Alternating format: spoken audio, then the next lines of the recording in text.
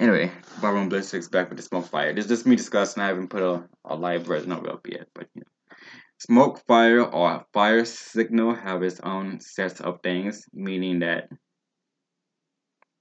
depends on the time of day. If it's during the day, you want your fire to be black so you can see far, or extremely white. But don't forget, as white goes further up in the sky, it's less hard to see due to it spread out. Which is why you want to be black for it can be thicker, but it's hard to say. And then when it's nighttime, you need not just any fire, it has to be a super bright fire or that have a certain smoke. And there are people who created glow fire with it. When it burns, it produces a luminous light as further it go up, like little dot. But that's for certain scenarios. In emergency situation, depends on your location. If you're running for people, you don't want a bright fire or a coding fire or stuff like that. But if you want to be spotted, you want a fire big enough for anyone can see it. It depends on the material. Dry fire creates. It's hard to say.